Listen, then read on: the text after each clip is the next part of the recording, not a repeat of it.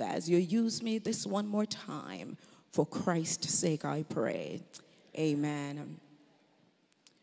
You know, as I think about your theme for Camp Meeting 2022, next level mission, ministry, mentorship, I couldn't help but look back on the beginning of the New Testament church.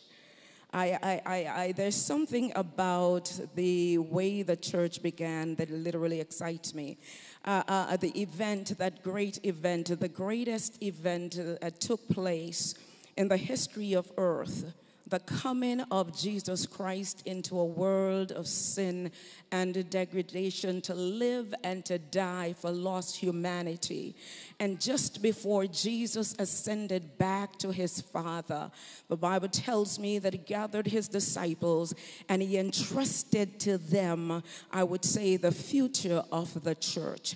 Now, when I look at these men, when I look at them, I could not help but think, how could Jesus entrust the future of his church to these men, uneducated, unfit, faithless in so many ways?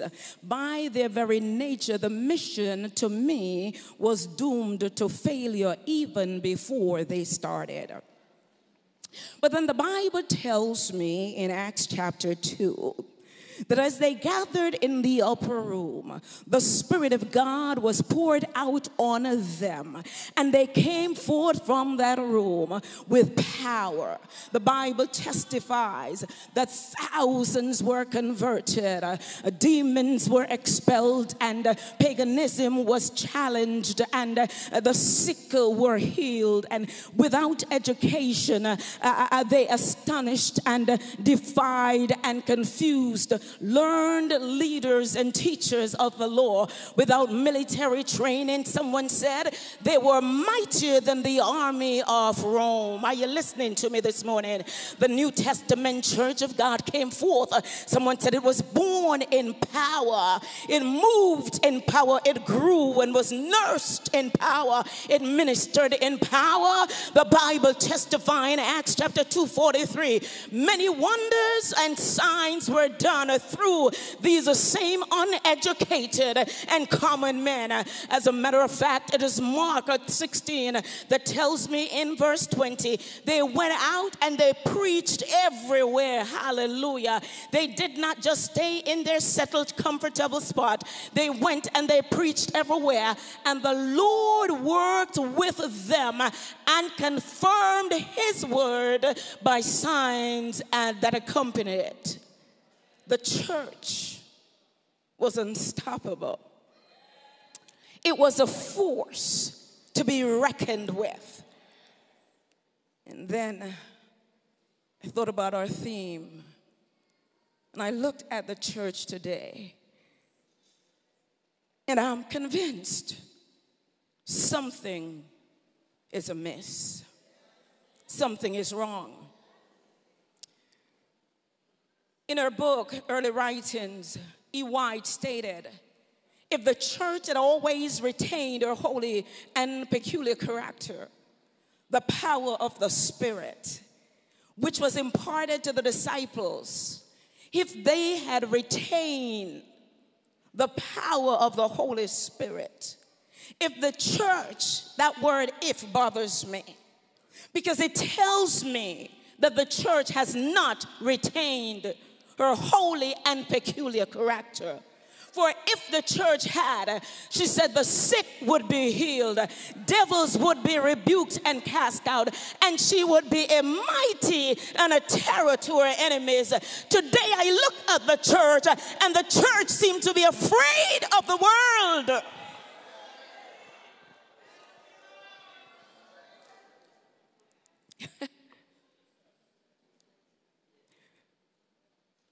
I couldn't help but think that maybe, just maybe, the text we find that we've studied so often and we think it's not about us, that maybe, just maybe, Revelation chapter 3, 1 through 6, may very well be true of the church today.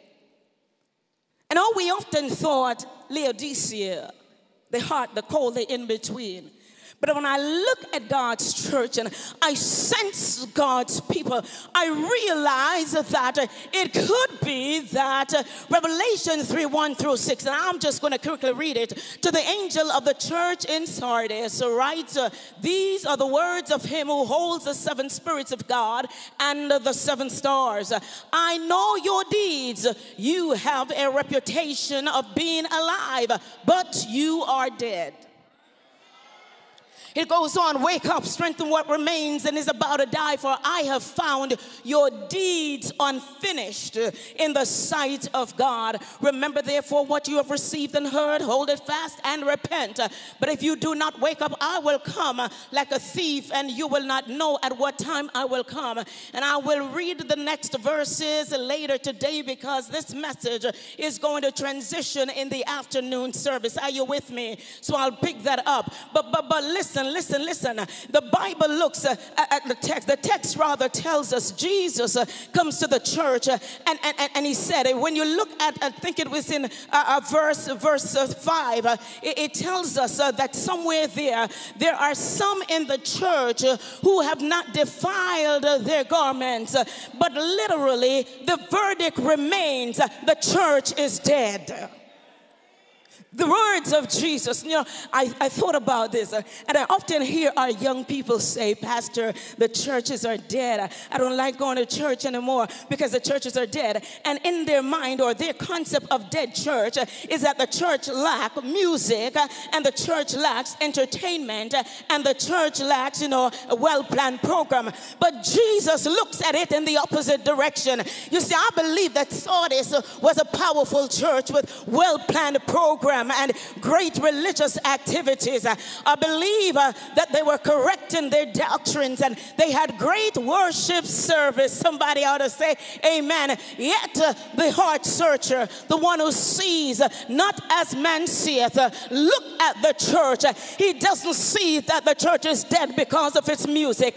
He doesn't see that the church is dead because of religious activity. The church was filled with music, filled with religious activities, moving well-planned programs, great worship service, but the searcher of the heart of man looked at his church and said, you're dead.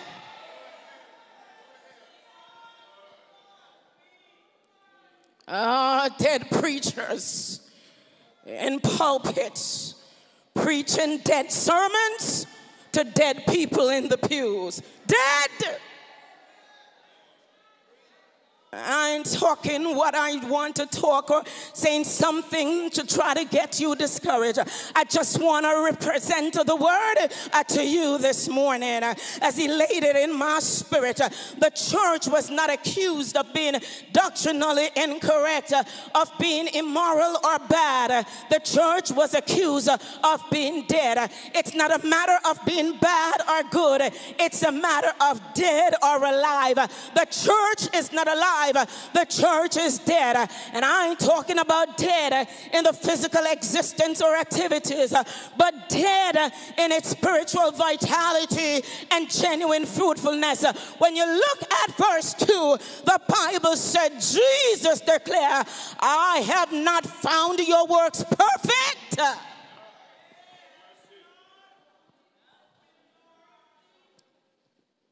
I look the word works, and I realize it's the same word he used in Mark chapter 13:34 when he tells the parable of the man taking a far journey. He said, for the Son of Man is as a man taking a far journey who left his house and gave authority to his servants, and to every man he gave his work.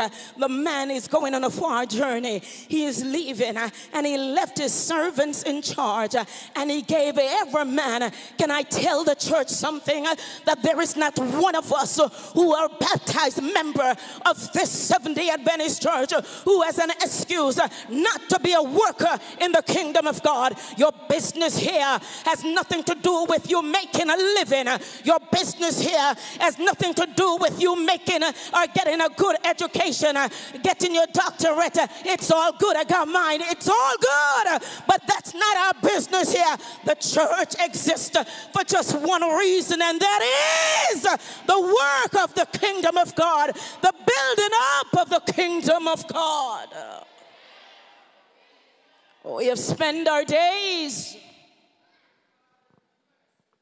We have spent our days caring about the things of earth, the jobs, the education, the house, the family, all good things.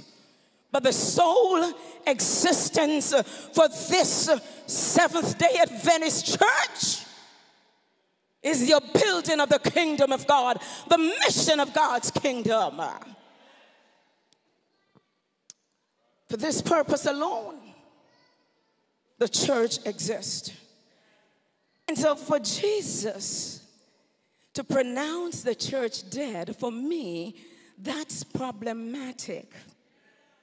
Because the church, the called out ones, by its very essence, has to do with life. The church is built on Jesus, who is the resurrection and life. John 10:10, he declares, I am come that they may have life and have it more abundantly. Therefore, for the church to be dead simply means that the life giver is not in the church.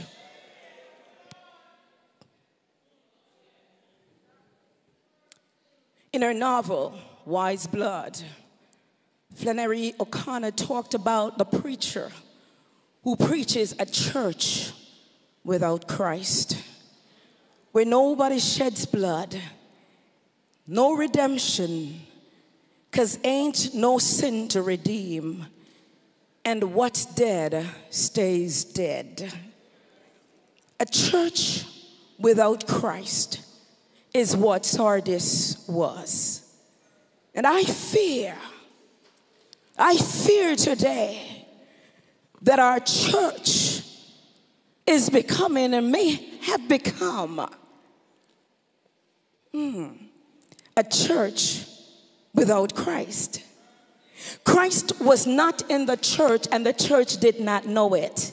It reminds me of Samson, when in the dark days of Israel's history, when God raised him up as a great champion of deliverance for his people, but through careless complacency, he was defiled or beguiled by Delilah. And when confronted with danger, he tried to escape just like he always did times before. But the Bible chronicled these sad words. He knew not that the Lord had departed from him.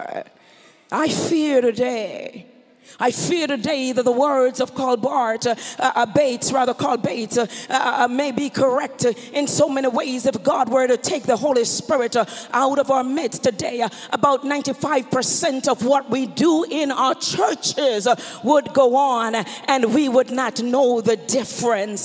This seems to be the reality of so many of our church today. The reality of God's church, not one church, God's church today. Though many would scoff at the suggestions that the church is dead, the inhabitor of eternity looks at the church and said, I know you think you are alive. I know with all your great programs you think everything is okay. But I look at you and I realize that your work, you are dead. Rather, your work is unfinished. It's imperfect. It's incomplete before God.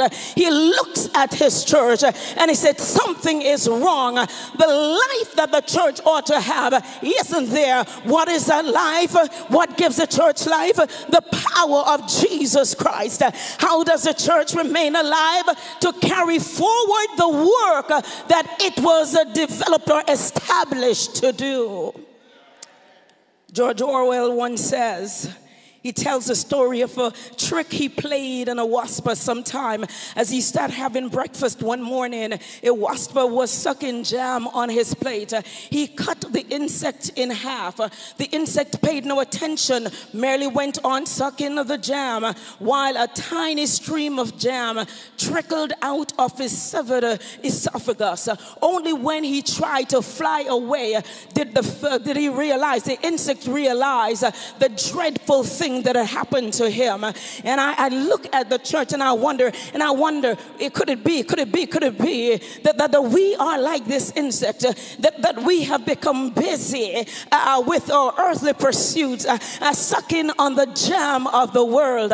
And while we are doing so, while we are gathering all the earthly blessings and the earthly material things, while we are sucking on the jam of the world, the enemy has somehow been busy cutting us apart, severing us from the source of life, and we are so totally indifferent to our spiritual state, unaware that we have lost our spiritual power and our zeal for God, and we continue with ministry as though nothing is gone wrong or has gone wrong. And somehow deep inside of us, many of us know that something is wrong. Many of us know that the power of God's Spirit is not with us. Pastors and people alike know deep within them that something is wrong. But to stay alive, we substitute programs for power, social reform for spiritual reform. We are very busy becoming culturally relevant, user-friendly church, technologically savvy, advocates of social justice. The church is always trying to follow the latest trend of the world, the latest fashion, always reinventing ourselves to match with the times. Our desire to be the church of the 24th century that is successful, effective, and well-liked has caused the church to mirror the world in so many ways. You can hardly differentiate between the world and the church these days.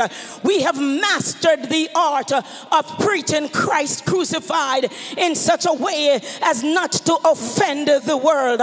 We have managed to refashion the gospel of Jesus so that it makes good sense to the degenerate mind, and then we call it contemporary gospel.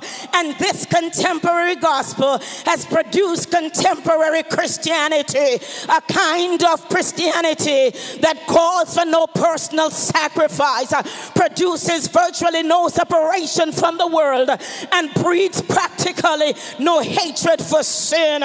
Contemporary gospel, the conventionality of the contemporary church has trapped us in a cultural captivity where our doctrine has been disregarded, discounted, distorted, dismissed, simply dissed by church and the world, by the very habits and the rituals of our daily lifestyle. We are absorbed in a culture that is tearing God's church apart, and we call it contemporary.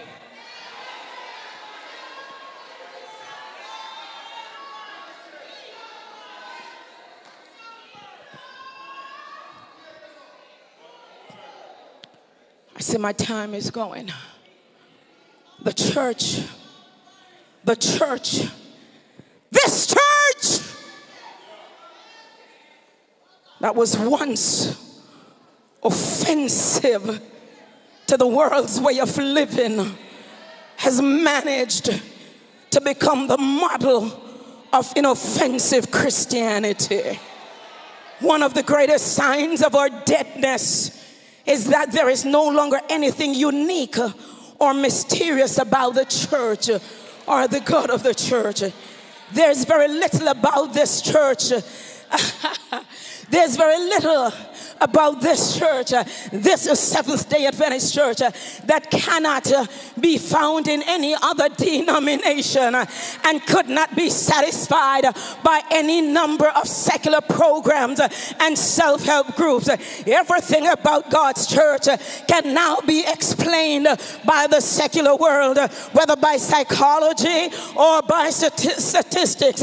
Can I take your mind back to the days of the apostle? The Bible tells me in the 5th chapter of Acts that in those early days when the church met together on Solomon's porch, so great was the presence of God that the world dare not draw close to them. I thought about Moses when he heard and felt the presence of God at the burning bush. He took off his shoes, for the place in which he stood was holy because of the presence of God. I thought about Isaiah when he went into the temple. The Bible said he saw the presence of God and he cried out, "Woe is me." Somebody.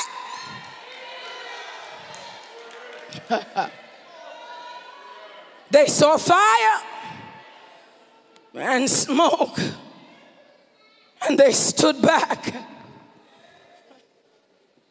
But today,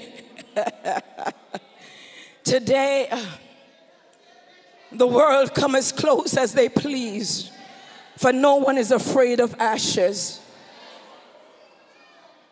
For the fire is going out of the church. You have a name. You have a name.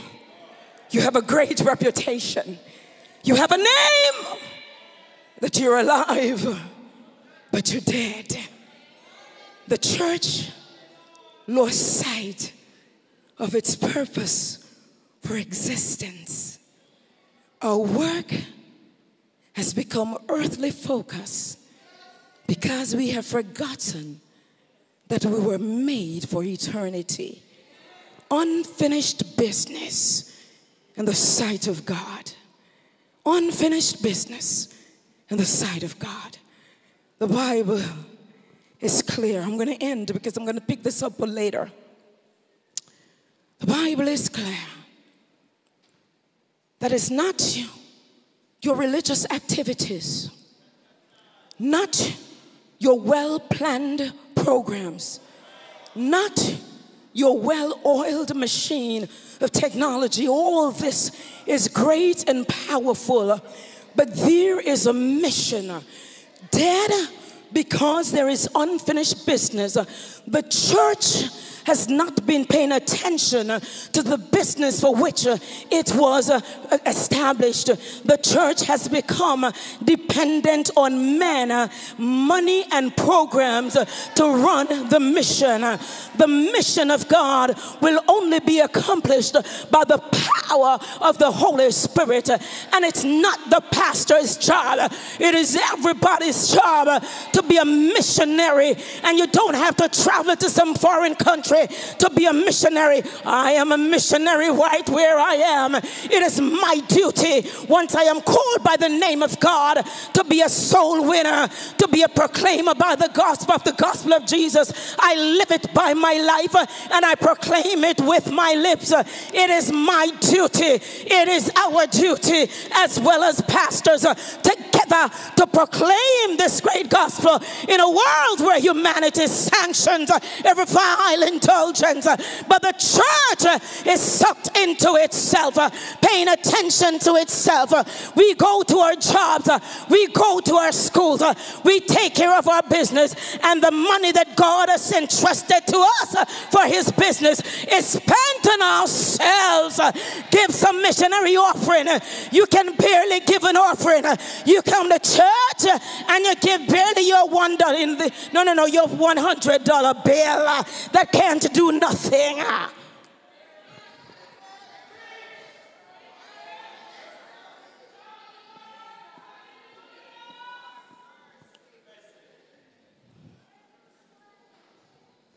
I'm going to end with this story. I'm going to pick this back up. There was a pastor who went to his church for prayer meeting. And the attendance was usually small, but on this particular evening, no one showed up. Even the deacon who went to open the church left. And after waiting for about 30 minutes for his members to put in their appearance and realized that they weren't coming, he was the only worshiper. He went to the bell tower and slowly tolled the bell, as the custom was when someone died in the town. The alarm was magnetic. It went all over. And all over the town, the inquiry was made, who is dead? A number of his members rushed to the church to find out who was the unfortunate one. Just then the minister, descending the steps from the bell tower, was interrogated by several of the members. Who is dead, Pastor? The church is dead, was his response. And he resigned his pastorate. But I thank God right here. For this is where Jesus should have resigned. But Jesus says, wake up. I thank God that Jesus did not resign when he looked at the church and saw that it was dead. Instead, he appealed to the church to wake up. The one who holds the seven spirits of God and the seven stars, the great life giver, hallelujah, comes to the dead church as the one who is the resurrection and the life, and said, dead church, wake up. You see, the cry of the heart of God this morning is for the church to wake up out of our spiritual slumber, wake up out of our spiritual laziness, wake up out of our spiritual slothfulness, wake up out of our spiritual indifference. We ought to wake up. Would to God the church would cry this morning, breathe on me, breath of God, fill me with life anew, that I may love what thou dost love and do what thou do. Breathe on me, O breath of God, until my heart is pure, until with thee I will one be, to thee to do and to endure. Breathe on me, breath of God, till I am wholly thine, until this earthly part of mine glows with fire divine. Would to God somebody would stand up and shout, breathe on me, O breath of God, so I shall constant be and live with thee the perfect life of thine eternity. Somebody needs to cry out, breathe on me, O breath of God, that I may live, that I may do the work that you have assigned me to do. Somebody need to shout, breathe on me, O breath of God, that I may be committed, that I may be dedicated, that I may be steadfast, that I may be unmovable to do the work that you have assigned me to do. Breathe on me, oh breath of God, that the mission of West Jamaica Conference would not remain unfinished, but when he looks at our mission, he will say, you have done the work that I've assigned you to do. Breathe on me.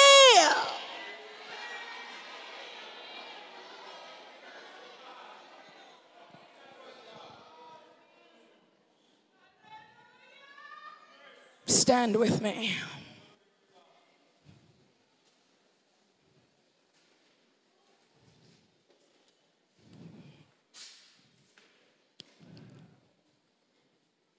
God, only you know. Only you know. While there are a few, it may be that the majority of us are dead. Good programs, good worship service, good music, but dead. Breathe on us, Jesus. Breathe on West Jamaica Conference, oh God Almighty. Fill us with life anew. Make us to do the things that you've assigned us to do. To love as you love. Serve as you serve. Breathe on us, oh God Almighty. In Jesus' name I pray. Amen. You may be seated.